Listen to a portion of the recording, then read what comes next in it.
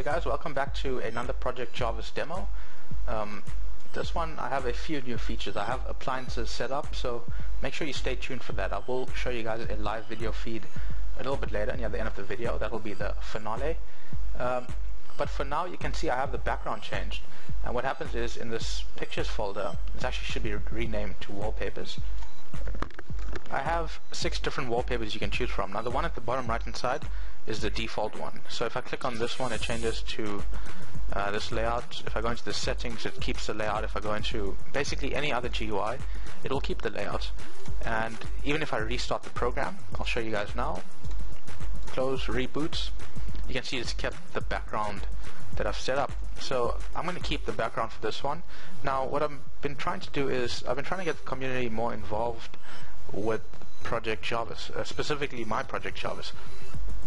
So what I've decided to do is these 5 images that I have blank, these 5 thumbnails, keep in mind the last one is occupied. I'll just keep my mouse there. So those 5 images, I basically need something to replace these blank thumbnails, and if I click on them you can see they don't change into anything. So I want you guys to design me some nice backgrounds, and these backgrounds can be anything. I think a circuit board one will be pretty cool because I have hardware set up and nice components and circuit board. But if you are a graphic designer, try and make one in 1080p, so 1920 by 1080 resolution, and try keep it clear unless you want to go for a blurry style image. That'll also be pretty cool, but that's up to you. You guys can create anything. I particularly like this one, so this one's going to stay as the default, but this one, yeah, I just got off Google. I think it is quite nice though, but I'm not going to keep it. I want you guys to design me some images. Send me an email. I'll leave the link in the description. You can also leave it on my Facebook, Twitter, Tumblr. Make sure you follow me on Twitter because I will be posting updates and just how things are going with Project Jarvis. So I'll put all that stuff in the description, and I'm also selling some stuff, but I'll mention that a little bit later. So yeah, I want you guys to design me some nice backgrounds. Okay, so if you guys do get this program for beta release, I just want to show you guys how you would actually set this up. So I've implemented a settings and an appliances. The appliances one is blank for now. I will be adding stuff in there a little bit later on. Now in the settings we have our Arduino IP. This should be named public IP because the way that you set this up is that you go to Google, you type in what's my IP, and it'll give you your IP address right here. So mine's 196 point whatever. I'm going to blur that out. You just want to go in here, paste it, click on save, and it would have saved my settings. So now I'm able to communicate with my Arduino, and obviously you have to have your port set up. If you try anything stupid, it will give you a warning, and yeah, so it does have all the necessary exception handling and stuff. Now we have these rooms set up, 10 rooms that you can set up. If I go out of here, basically all they do for now is they show you what rooms you have set up in this lights box. So if I go into the settings and I add YouTube video and I click on save, it tells me on the top settings have been saved. This is basically the header bar. It keeps you updated and stuff, tells you what's going on. It's handy for me for to see what's happening, and you can see we have YouTube video added. Now in the future these different options will be extremely vital to the home automation speed, how fast you can actually turn your stuff on and off. So that is quite nice to have. There's only 10 rooms set up, but set up your main rooms only. The music, you can set your default music directory. So where is your music all stored? Mine is stored in D music. So if I go into my D drive, music, you can see all my music is here. Lights and appliances, which will be added a little bit later. So let's close that. Now as you guys know in the previous video, and if you haven't seen the previous video, I'll put the link in the description so you guys can watch that first. It basically works on the same principle. So yeah, we have these social network icons, and if we click on it, it opens up my Facebook, Twitter, and my email. Obviously you guys will be able to change the settings. I'll probably add a social network settings tab in here, so you guys can open up your own social networks. But you can see it opens up my gmail.com, my Twitter. Make sure you follow me on Twitter. I think I'm trying to get more involved with Twitter. You can see I only have 19 followers, but all the updates and stuff goes there. Well, it will be there. Now Jarvis can also open up these social networks by voice commands. I say voice commands, but it's not really commands. it does rely on a word. It relies on open Facebook or see Facebook or something to do with opening Facebook. So let me just show you guys how this works. Jarvis, please may you open up my Facebook page. And it's just getting the command. There we go. Please open up my Facebook page. And if you look right here, you guys can see what it said. It said, you said, Jarvis, please open up my Facebook page. Failed at removing the HTML code. Now, there's a reason why that's there. That's just a stupid little bug. I'll show you guys how to sort that out later. Well, I'll sort that out later. Jarvis, please open up my Facebook page. And it's just getting the file. There we go. Okay, and it worked. Now, this is the problem with speech recognition. I'm going to show you guys here now. Now, you can see it told me I said, Jarvis, pizza, open up my Facebook page. It confused the word please with the word pizza. That's not much of a problem because it works on sort of an artificial intelligence system, so it doesn't rely on commands. Keep that in mind. A lot of other Jarvises use commands. Mine doesn't. So I'm going to open up my Twitter now. Jarvis, can I please see my Twitter page? And there we go. Here's my Twitter page. Well, it'll open up now. And obviously it'll do the same thing for emails, but I'm not going to show you guys that. Okay, now the nice thing about Jarvis, that wasn't that impressive because I had that working last time. But a new feature added is being able to get Jarvis to do your research projects for you. So you can gather research on various different sites. At the moment, I have an encyclopedia site set up and Wikipedia, but I'm only gathering information from Wikipedia because when I gather information from both, it does take quite an amount of time to gather that information and then store it, because this does store your text file.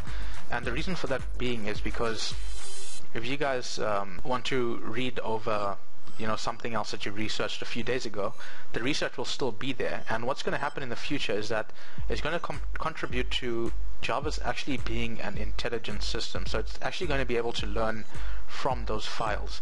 Now, I'm just going to show you guys what these files look like. I'm not sure if I deleted them before the video. Okay, I did delete them before the video. So in the searches folder, there's going to be all the documents that I'll get. So I'm going to keep that open on the side. Now let's gather information about, let's say, Donald Trump. Now this may seem set up, but you guys will see I'll gather information about a few different things. So here we go for Donald Trump. I need information on Donald Trump. Okay, finish recording. It's just getting the files now, compiling information into a text file. And there you go. You saw the text file pop up on the side. And you can see it even renamed the file, or it named the text file to something relevant, which is Donald Trump. So you guys can locate this. Donald John Trump, Sr., born June 14, 1946, is an American business magnate, television personality, and author. Okay, so that was the Jarvis reply coming into play. It was a bit delayed compared to when this file was completed. And the reason for that is because this reply was 223 kilobytes, and I had to download this file because it works on a cloud-based system.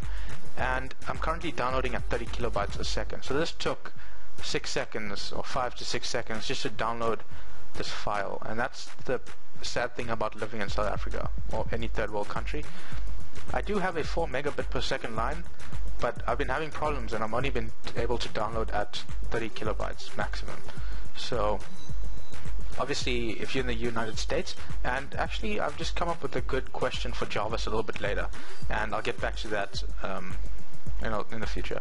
So if you go into the searches, you can see we have Donald Trump text document, and here is the massive data all on Donald Trump. And what Jarvis did was it read the first sentence, read the first 2 sentences. It should have read that much, but it didn't, because it read senior as 1 sentence. So I'll have to change that in the code a little bit later. So you can see it saved this file. Now what in the future, so you can see it saved this file. Now in the future it's going to learn from that file. So it won't have to download, it's just going to read straight off that. So let's go with something else. Let's gather information about the Boeing 747. I need information on a Boeing 747. Okay, it's getting the file. There we go, the Boeing 747's popped up. It's just compiling it into the text file. It should be done any second, and this is where the delay is going to come in for reading the file. you can see the reply is 266 kilobytes. It's going to go down to 0, and then it's going to download the new file, I think. Now this is why it takes so long. It has to download such a big file. And I say such a big file, and it's not even 500 kilobytes. But it's because my internet's so slow. There we go, it's gone down to 0, and now it's going to start downloading. Well, it's already started downloading.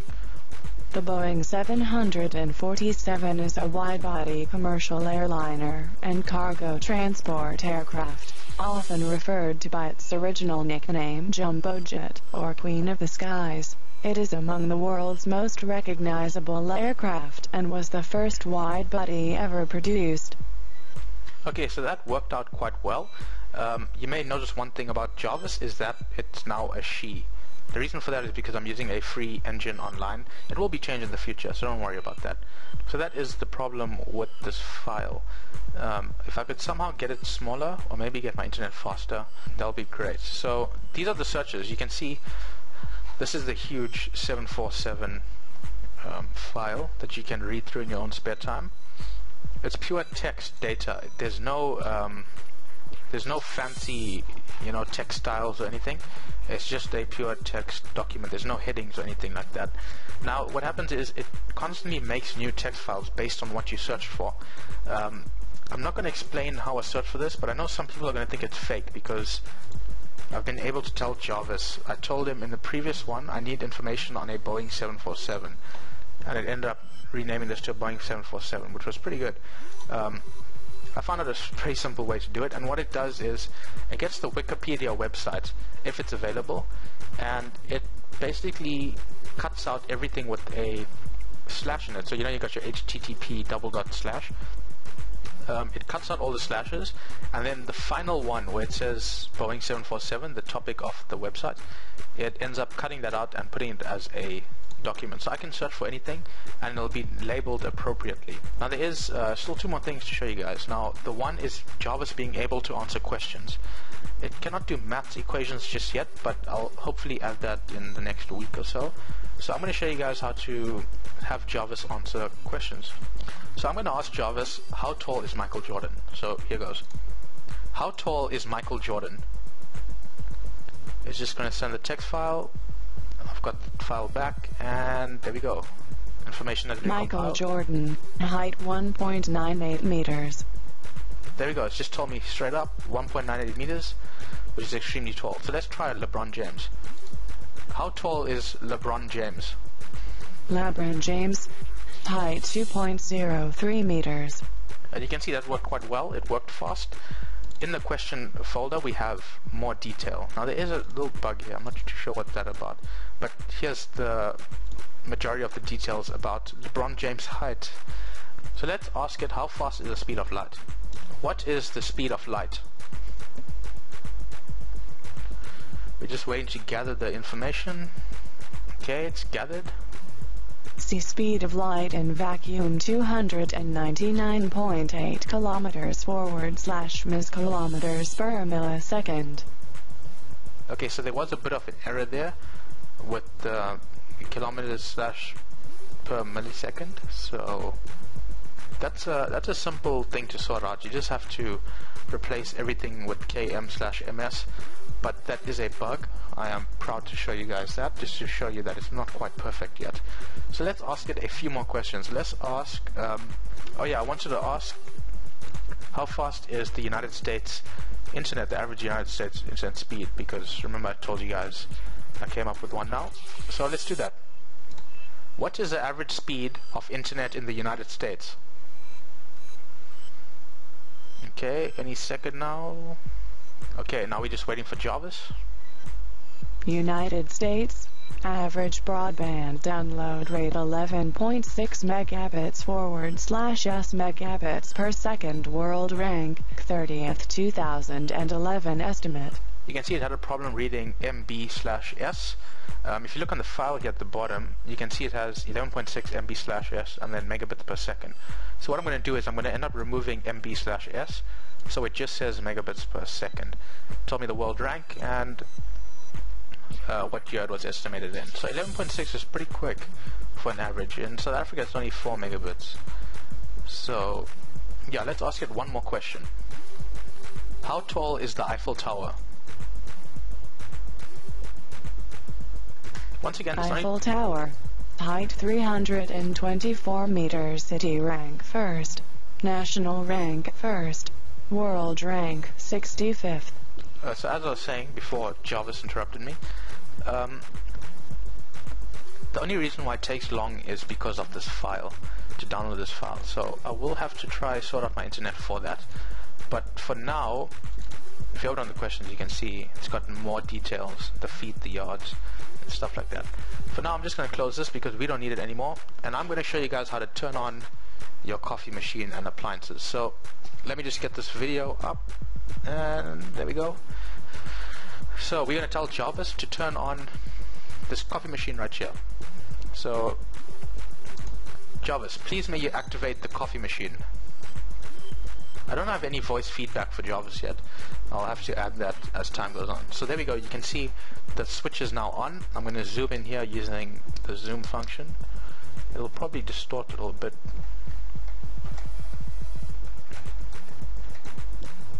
So I'm just going to turn this, maybe you guys can see. Oh well, you can't really see that because of the black. Okay, but you should be able to see the ripples at the bottom here. So that is quite cool. Now I'm just going to leave this running, just to show you guys the jug when it's done. Okay, now we're going to turn off the coffee machine. Jarvis, please may you switch off the coffee machine. And there you go, you can see the light went off. And just check the smoke, and I'm just going to show you guys the actual coffee. There you go. So that worked quite well. I don't drink coffee, so I just wasted my mother's coffee. Okay, so that's it for this video, guys. I hope you did enjoy the 3 new features, especially the appliance connection and the question answering that Jarvis has. There is a few bugs. I'll sort that out in the future, maybe this weekend. I do have a PLC course tomorrow, so I'll have to get started with that. And don't forget to check out my Twitter, Facebook, Tumblr, WordPress, and Skype. That's a lot of social networks. But if you want to keep up to date with Jarvis, make sure you do follow me on Twitter, Facebook, and Skype. If you want to ask me questions on Skype, you can. Obviously, we can voice chat. Twitter, I'm going to post my progress. If I have any problems, what's new, just stuff like that. And on Facebook, I usually post short demos. So make sure you do follow me on all of those. I will definitely accept your requests. So yeah, thanks for watching, guys.